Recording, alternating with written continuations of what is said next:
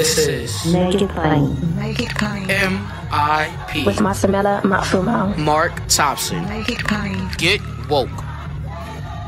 Once again, happy 2023, everyone, as we reconvene in this year. In fact, during this Martin Luther King Jr. week, we're happy to have back with us the founder of the largest online progressive community and Civics with a Q, and the host of the Brief podcast. That doesn't sound right. The podcast, The Brief, because it's not a brief. Well, it is a brief podcast. Oh. Not, Yeah. yeah. Not that brief. Not that brief.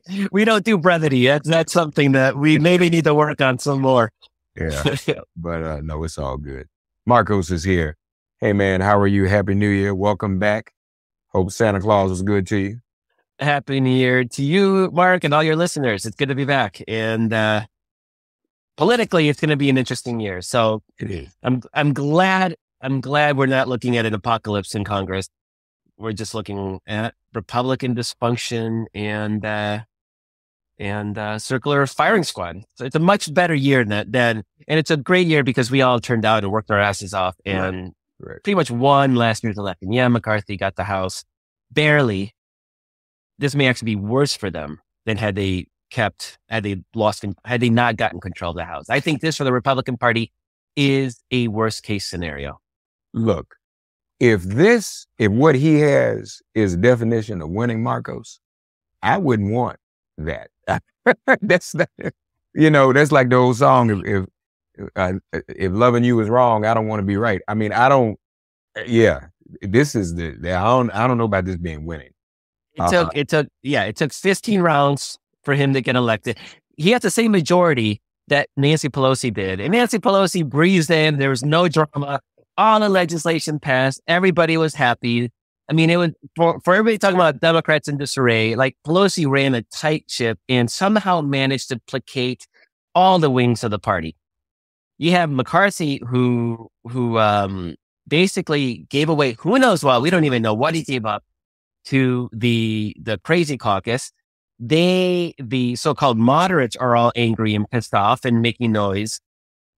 I don't see them passing any kind of legislation. And if they do, it may have to be with Democratic support, things like passing a debt limit increase. They ran on inflation, higher gas prices, and crime. And the first two pieces of legislation were anti-abortion, which literally is one of the reasons they lost last year. And then they, I can't even remember what the other one, completely unrelated. Oh, Hunter Biden investigation committee vote. So they want to look at more Hunter Biden dick pictures, apparently. I mean, they seem obsessed with that. So it's kind of,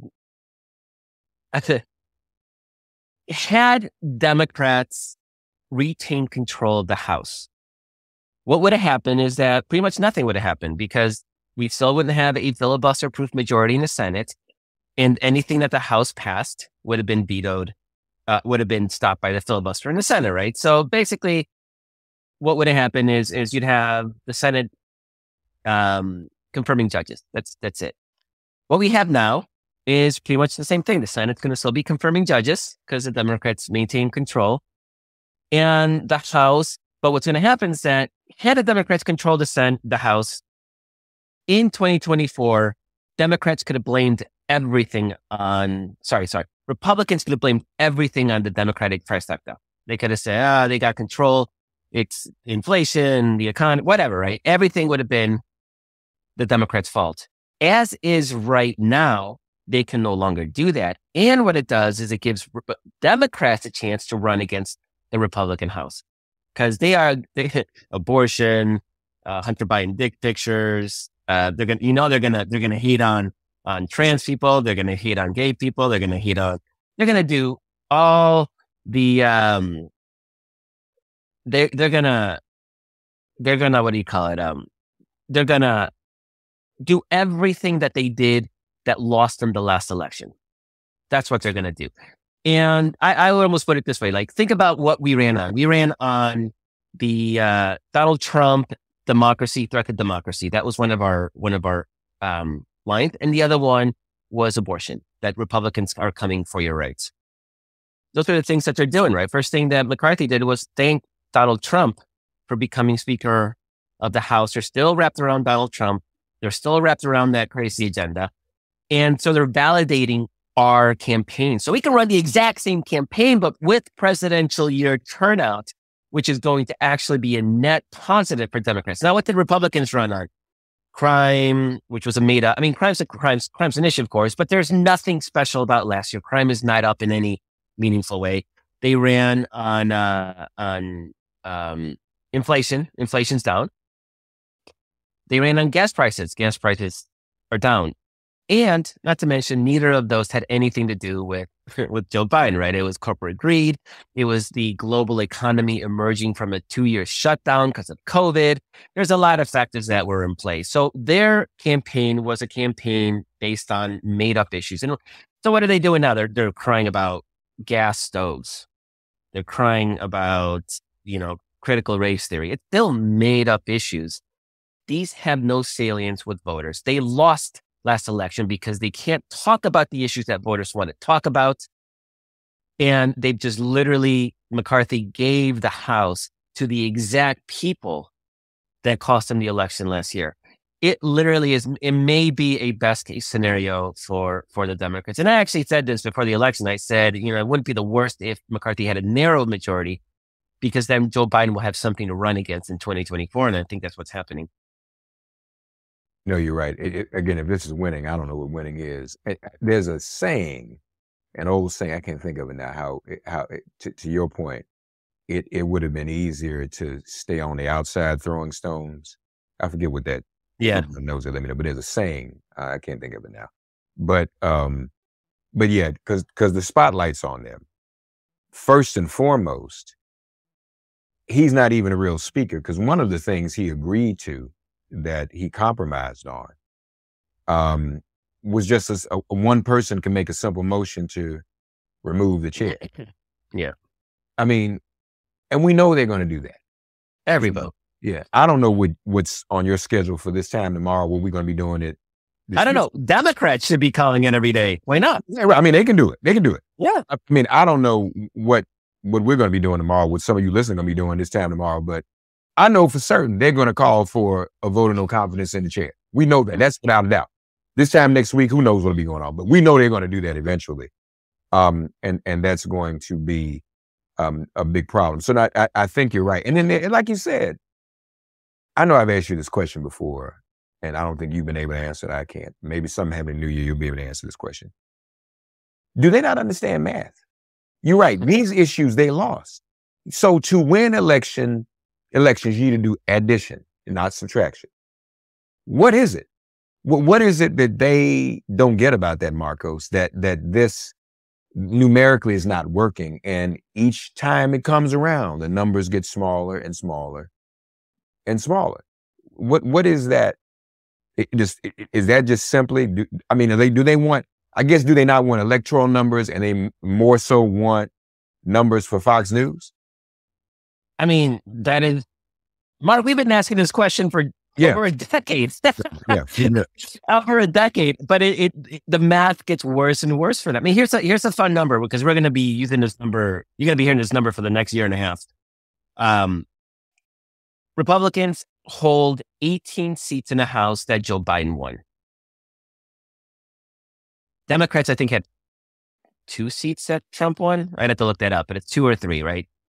This House majority is on a very precarious ledge, and it is dependent not on Marjorie Taylor Greene and Lauren Boebert and Matt Gaetz. It's dependent on a bunch of Republicans in Long Island and Orange County, California. These are moderate, socially liberal-ish districts, and they are being pushed to these vast extremes. And these Republicans are already, just by default, are endangered. And the House isn't thinking, all right, we need to hold this majority, so we got to hold these precarious positions. They surrendered. McCarthy surrendered to the safest, most crazy, most volatile members of that caucus. So I would say, I mean, right now that Democrats are going to take back the House in 2024, the big questions are the White House and the Senate for different reasons. But the map is not generous for the Republicans, and McCarthy is doing nothing because, like you say, apparently I'm sure McCarthy knows. McCarthy knows 18 of his caucus members are in Democratic seats and only are under Democratic holds because of mid-year drop-off in turnout in California and New York. So he knows this. He's not that dumb. He don't care. What was more important for him was to be speaker than it was to actually build a durable, lasting, effective Republican majority that can actually accomplish things. So he surrendered to the nihilist Republican caucus, the ones who want to burn the system down, who don't have no interest in governing, have no interest in delivering for their constituents, and has basically handed over the gavel to those guys. Meanwhile, the Democrats are delivering, the inflation's lowering, gas prices are lowering. We still have a 50-year unemployment record. There is increasing signs. For the first time, I'm noticing that economists are increasingly optimistic that we'll get the soft landing, which means that, as the Fed raises their interest rates to tampen down inflation, conventional wisdom says that will eventually tip into a recession. There's very positive signs right now. It's still early, but there are positive signs that we may be able to avoid the recession, that the Fed will be able to cool down inflation to a level and still maintain high employment levels. So that looks that it may happen. And the war in Ukraine is going well. Like there's a lot of positives in how what democratic governance looks like. And so if you're a Republican, the issues that you're going to run against, there's not a lot of substantive issues. I guess maybe you lean on gas stoves. Nobody cares. Nobody's going to vote on gas stoves. And in fact, gas stoves are a blue city thing, not a rural red state, America thing. They're all on electric. I mean, this is, just statistically. So they invent these issues that mean nothing. And I guess it riles them up and it gets them motivated and excited, but it does nothing to build a durable, lasting electoral majority. And they've given up on that. I mean, they just simply had given up on that. So it's a gift to the Democrats. Would have been better had the Democrats held the House and gotten an extra seat in the Senate. Then we would talk about getting rid of the filibuster. A lot of great things would be happening. Unfortunately, fortunately that didn't happen. So second best case scenario is that Republicans have that tiny, tiny House majority. So they're eating each other up. I mean, they're all fighting each other. It's been great, and nothing's going to stop it. In fact, with the Republican presidential primary getting underway, those people will be egging on the worst impulses of the Republican House. The Stop Trying to Obsessively Vilify Energy Act, or the Stove Act. So that's some people who are bored. We don't have any originality, nothing. That's just straight. You got time to come up with that? Yeah, you're not. Something's wrong. And you know what the basis of that is a government report that said that kids in households with gas stoves are more likely to have asthma. Mm-hmm. But this whole we want life. They don't care about life. They care about control, women control, and they care about extraction industry profits, because the Republican Party is funded by big oil, big gas, and that's what matters. I mean, you'd think, okay, these things cause asthma on kids. Maybe we'll do something about that. Maybe we'll encourage people to use alternate means of cooking. But it's just weird. They don't care about kids. Yeah. You mentioned the Dems in disarray, and I thought about you over the holidays, because that's always been the narrative with the New York Times and other publications. At times like this, I really miss our friend Eric Bollert, because he really fought against that. Dems in disarray, Dems in disarray, Dems in disarray.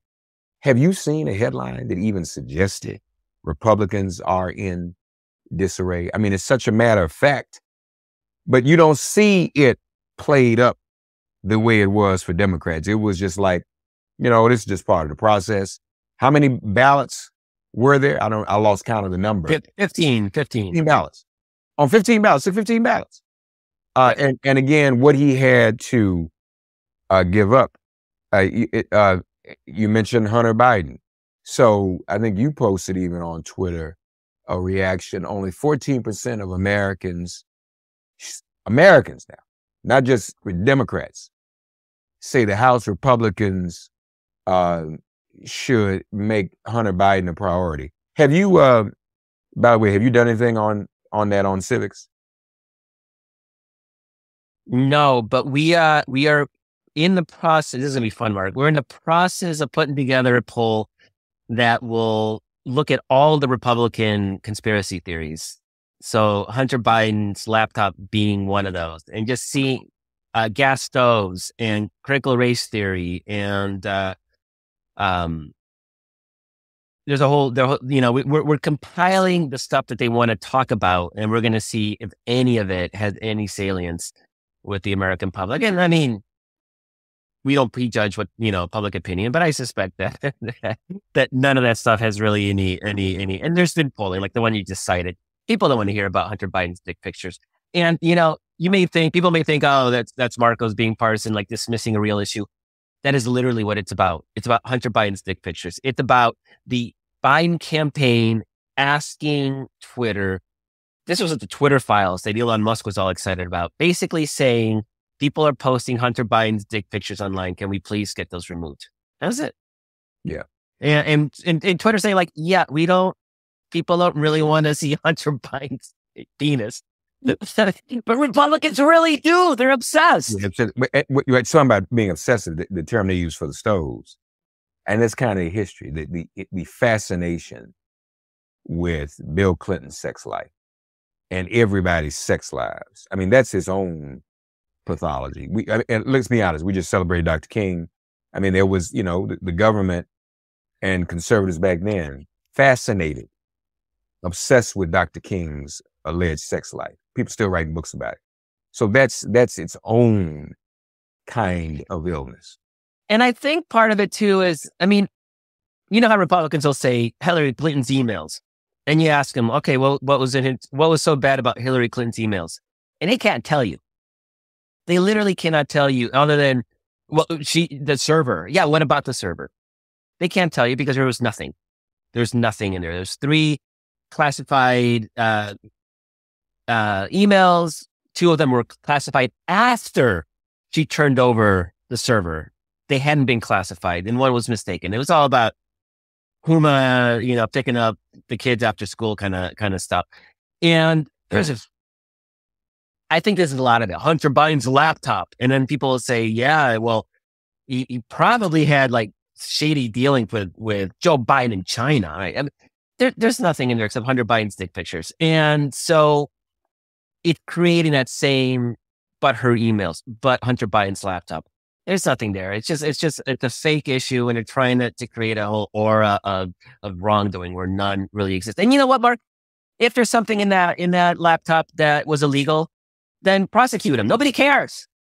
Democrats aren't protecting that. We're not Republicans. We're not going to, like the way they're doing around Santos, the way they rally around their liars and their crooks and criminals, and try to turn everything into a partisan battle. Like, you know what? If you're a crook, I don't want you in my party. And nobody's claimed that Hunter Biden was any kind of saint. And we all know that the Biden kids, several of them have had issues with mental illness and drug abuse and whatnot. And this is a reality that a lot of families face. This isn't some kind of indictment on Joe Biden any more so than all these American families that have children or family members that are addicted to opioids all across red America. None of that is necessarily an indictment on the family. They want to try to create that. I mean, I guess they can, but it's not real. It's fake. And when has that ever worked? You remember Billy Carter? Yeah. You're nothing. Yeah. And they put that on, they followed Billy Carter around and it really kind of reminds me of that. And ultimately, it kind of ended up invoking some sympathy for Billy Carter. He was just a troubled dude. And I mean, he wasn't that trouble. He drank a lot of beer. That's what he did. Like these. In fact, I mean, these guys are kind of like Billy Carter. It's come full circle. He just drank beer all the time. Big beer drinking Billy Carter. So I don't think it goes with. But you brought up though. So how concerned should we be about the classified documents that have been found in Joe Biden's residence? Does that take away his moral authority, or ours for that matter, when it comes to Trump and his? I mean, obviously, the obvious difference are they self-reported, I believe. They self-reported. They turned it over immediately. They're not fighting a special prosecutor. I mean, Trump fought it for months at the courts. Like, Trump still claims it's all his stuff. It's his materials, and he's entitled to it. He claims that he can self-declassify. Joe Biden's not going around making stupid arguments that just because he thought that they were not classified, they are automatically not classified. I mean, it's the differences are vast, but it really comes down to, you know what? Somebody screwed up, and get down to the bottom of it. So it don't happen no more. Like, I don't think it eliminates his moral authority. What it does is it shows how you react to a situation like that. There's a grown up, a responsible human being, a public servant, how he handles that situation compared to an irresponsible, clearly not a public servant in Trump, and how he reacted to it all. But if Republicans want to make a big deal about how terrible it was that Joe Biden had classified documents in his possession, then how are you still defending Donald Trump? We're not, Mark, I didn't hear you defending Joe Biden. I'm not defending Joe Biden. It's fine. And I'm no problem with Merrick Garland having a special prosecutor look into it, just like he did with Donald Trump. Great. Good. Look into it. You said in the beginning that part of this was Trump just trying to have something to brag about. And, he admitted that in the True Social rant. He said it was cool. I wanted to take him home. It was cool. It was really cool to have these documents. I mean, you literally called it. I would give Markos. He said, just a fool. He said, this is so cool. It's a cool keepsake. And you're right, but he's flashing them to people. Look at this. Look what I got. Yeah. Quote, cool keepsake. Cool keepsake. But he's like 12, right? It's like he caught the fly ball at a baseball game. That's what he acts like. He was freaking president. Yeah. He doesn't need to flash anything for people to be impressed. Trump called the folders a cool keepsake. Quote, this is from True Social, y'all. Remember, these were just ordinary, inexpensive folders. Okay, let's just pick. Are they expensive folders? Okay, I'm sorry. Remember, these were just ordinary, inexpensive folders with various words printed on them. But they were a cool keepsake. Perhaps the Gestapo took some of these empty folders when they raided Mar-a-Lago and counted them as a document, which they're not. It's also possible that Trump-hating Marxist thugs in charge will plant documents while they're... So he's saying they planted. But he admitted it was a cool keepsake. You can't do that. It's not your stuff. Nope. Now, wait a minute. Hold on, just for a minute. I just thought about something, Markos. You and I, the president, vice president, so we're going to find a cool keepsake.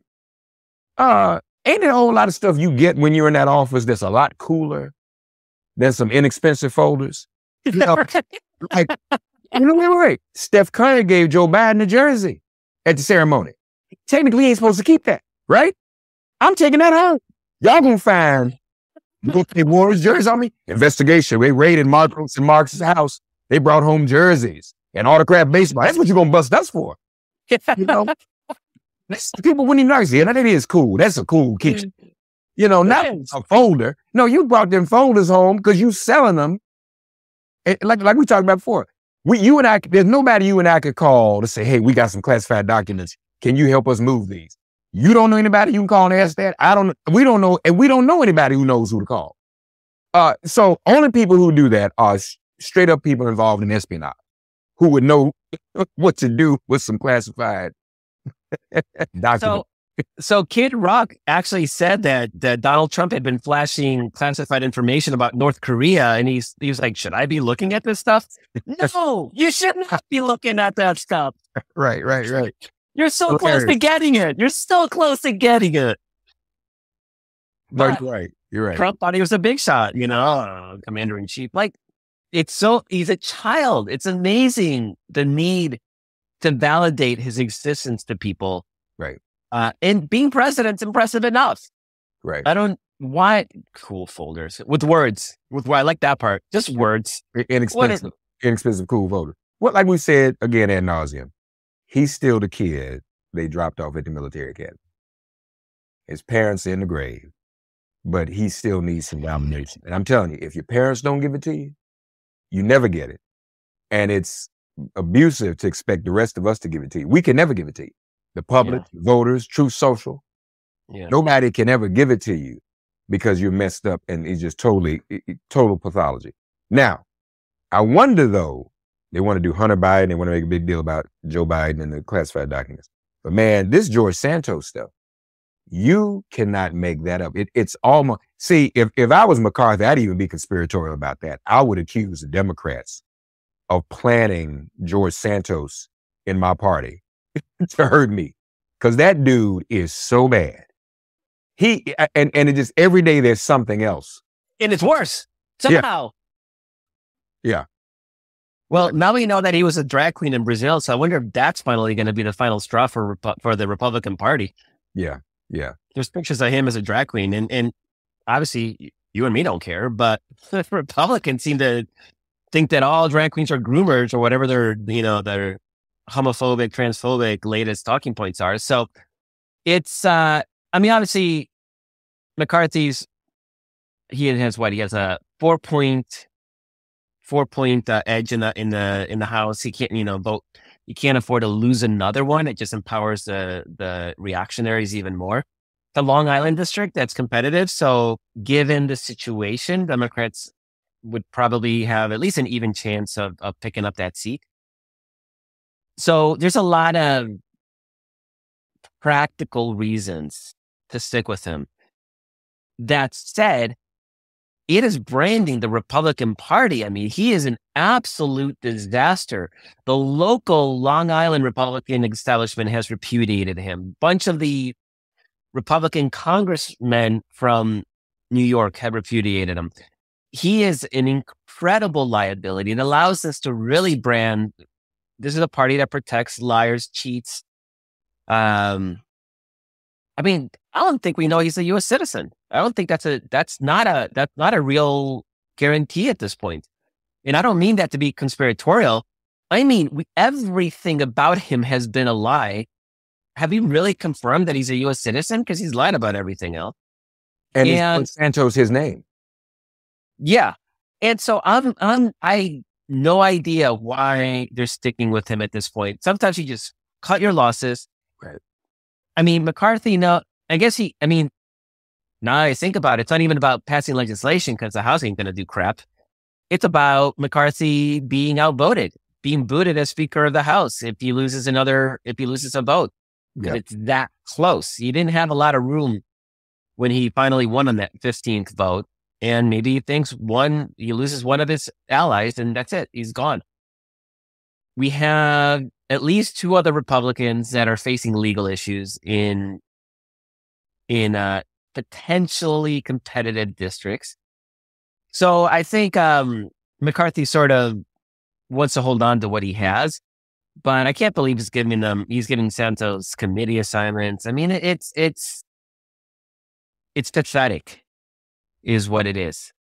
And it's a gift to us Democrats who are trying to paint Republicans as a party of grifters and liars and cheats, because they are literally the party of grifters, liars, and cheats. We don't have to make it up. We can point to Santos. We can put to Matt Gaetz. We can point to Donald Trump.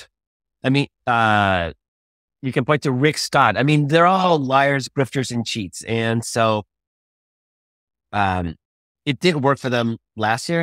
And it's again, we're going to be able to run the same playbook next year, but with presidential year turnout, which will lean in our direction in the way that it did last year. Yeah. I think you're right. And I'm sure Trump even is worried about Santos. You know, he's probably said, look, I'm the rooster in this hen house. This dude is going to overshadow my lies. I mean, the lies on top of lies, he just add to it. Before we go, you have been, really uh, um, prolific and vigilant when it comes to your coverage of Ukraine. Not as much about, I remember when Ukraine was in the daily news every day, not as much. Give us a synopsis of where things stand today. So just to Daily Kos, we cover the war every day. So it's between me and Mark Sumner, my colleague Mark Sumner. We consider it to be critical coverage because it's about democracy, and Ukraine has really shifted the global dynamics in a way that is for the better. I mean, if you remember 2 years ago, we were seeing France under threat of being overtaken by Le Pen and the far right. You know, Italy, you have a fascist government has taken over in Italy. You saw the rise of the far right in a lot of European countries. You had Bolsonaro in Brazil. So you had this sort of feeling like, there is fascism is on the rise.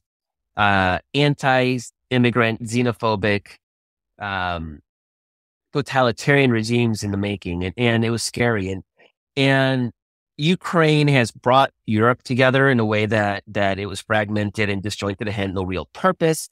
And there is sort of this renewed appreciation for democracy. To see a country like Ukraine bleed so much for those democratic ideals against, totalitarian Russians. So it is an important discussion. And I actually think even the war in Ukraine has sort of reshaped the debate in the United States as well. I don't think anybody voted specifically on the war in Ukraine, but to see Republicans like Taylor Greene and Matt Gaetz simp for Vladimir Putin, I think brings home that connection, that this is not a Republican Party that believes in democracy and self-determination, but they are authoritarian and totalitarian to their very core. And that's one of the fault lines in the modern Republican Party, right? Because you have somebody like Mitch McConnell, who's clearly more of an old school anti-Russia Cold War warrior. But there is this new generation, this MAGA populist right that really sees more in common with Russia, which loves to be white supremacist, that loves to be anti-gay, anti-trans, anti-freedom, and really have this sort of Christian fascist outlook that we used to say was so terrible when it was the Taliban and it was Islamic fundamentalism. Now we're seeing this sort of Christian fundamentalism that Putin is doing. I don't think he believes it, but he's wrapping himself around the cross in order to justify his war crimes. So the war right now is I don't want to say stalemate. I don't want to say quiet because thousands of people are dying daily. But the lines are pretty frozen right now in that both sides have really dug in and it's hard to move forward. There is a very important donor conference in Ramstein, Germany on Friday, where every indication is that the Allies are finally opening up the spigot with just massive armor, artillery, air defenses. And the idea is to finally give Ukraine not just the tools to defend itself, which it has, but the tools to retake more of its territory. So we saw the last 3 months. So we saw last fall, we saw Ukraine retake big, over 20,000 square kilometers of territory from Russia up in down in Kherson, up in Kharkiv. These were just massive swaths of territory that Ukraine liberated. What's left now is a much smaller front. So you have Russia really concentrated in a smaller number of places, and it's really dug in. So this world where you're going to have these massive shifts in territory are probably done. Now it's a slugfest, and Ukraine needs the tools to advance under those conditions. It didn't have those, or still doesn't have those. I think that's going to change now that the West is serious about giving Ukraine the tools to win as opposed to just survive. Good to know. Good to know. All right, folks, we're underway. Brand new Thursday Kos for 2023. Looking forward to a great year together. with Markos and with all of you. Stay tuned. We'll continue to have these conversations and continue to organize, and mobilize. DailyKos.com. The podcast, The Brief, civicswithaq.com. Looking forward to those polls, too, about some of the Republicans. Oh, so am I. Wonderful. Next month. So it'll be about yeah. Thanks. Thanks, Markos. Thanks for getting woke and listening to Make It Plain. As always, perform an act of kindness on behalf of an elder or young person. Write a letter to a sister or brother who just so happens to find her or himself incarcerated. Offer libations to the ancestors upon whose sturdy shoulders we all now stand. And above all, give thanks to the God of your understanding by whatever name you call her and him. All God asks of us is that we give each other love. Thanks for giving MIP love. And please remember to subscribe and give us a 5-star rating. If all hearts and minds are clear, it has been made plain.